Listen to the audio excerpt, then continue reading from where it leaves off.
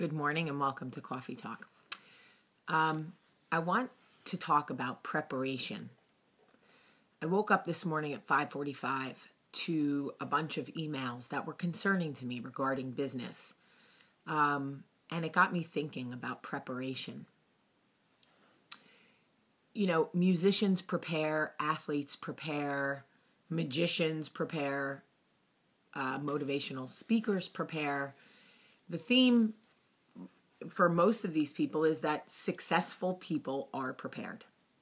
That's just the way that it is. When I was younger, I was extremely impulsive.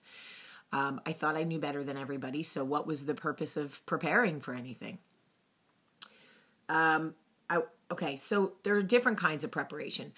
Obviously, most of you know I grew up in New Jersey, where we have hurricanes and lots of snow, but tornadoes, not so much.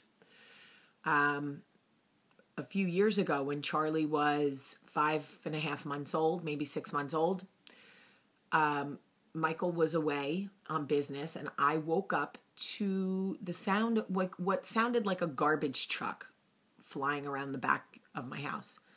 5:30 in the morning, still dark. I open the curtain, this curtain right here, and a lawn chair smashes into the window. And it was unlike anything I had ever seen before. So I call Michael, he answers the phone, and I say, I think there's a tornado in the backyard. He's like, no way. I'm like, Michael, I've never seen a tornado, but I'm telling you, I think there's a tornado. He's like, get the kids and get in the basement. I was so panicked that I stood there as a mom. I heard the words, but I couldn't move, staring at essentially what was an actual tornado coming through my backyard. By the grace of God, it didn't touch my house, but it ripped all the trees from my backyard and destroyed homes and businesses all along its path where I live.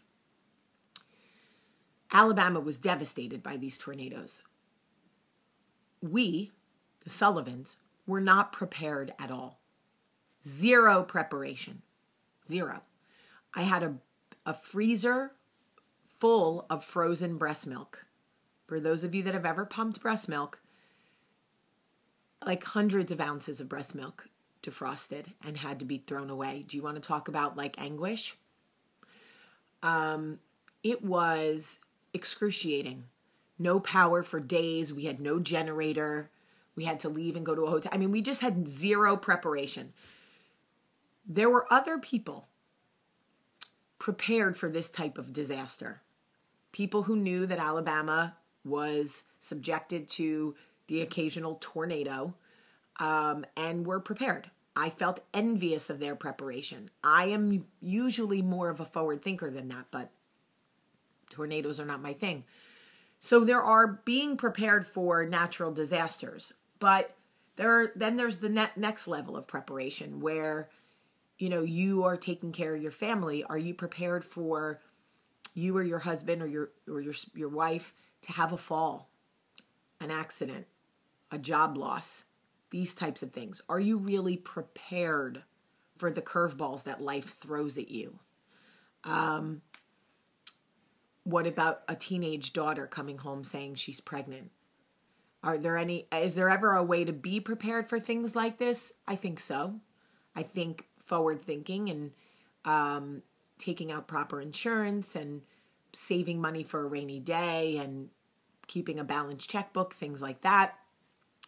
But preparation for me is key with anything you are going to do with your life.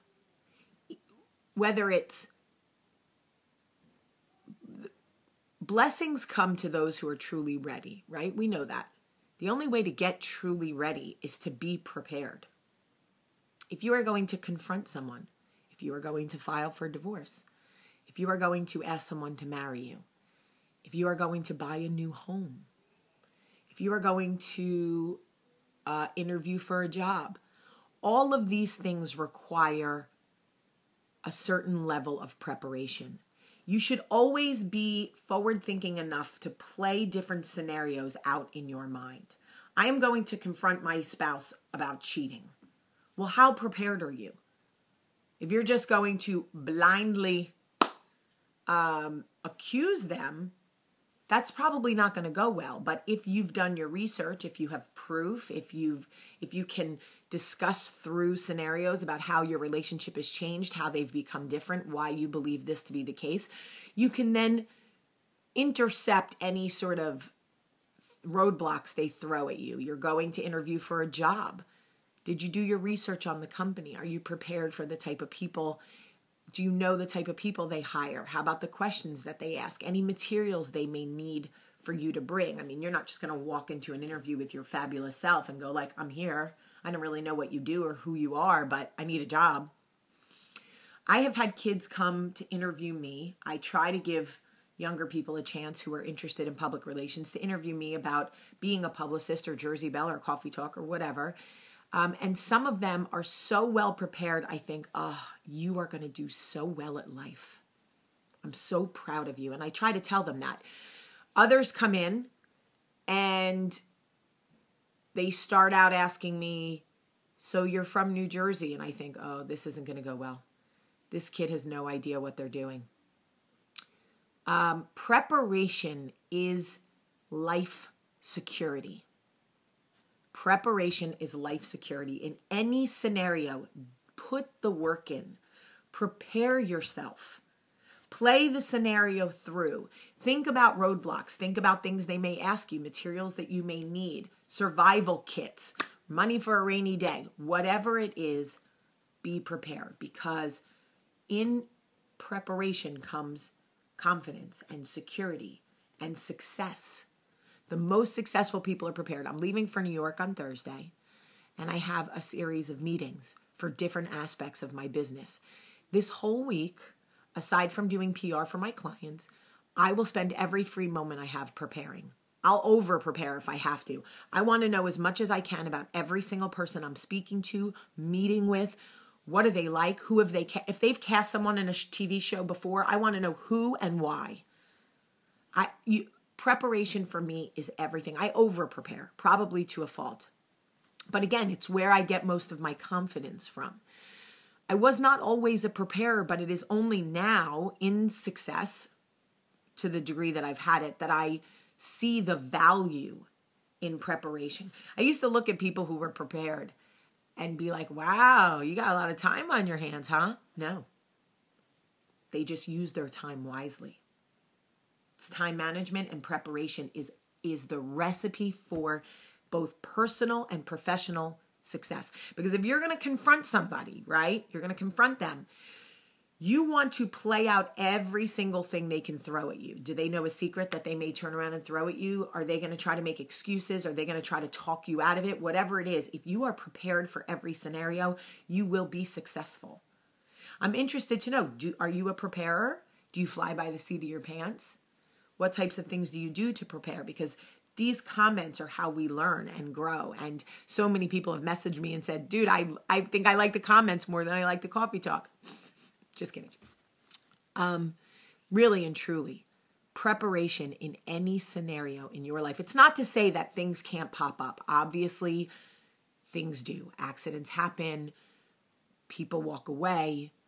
But when my father died, real quick, and I'll end it here. When my father died, my mother had 4 children and no clue how to balance a checkbook. My father did everything.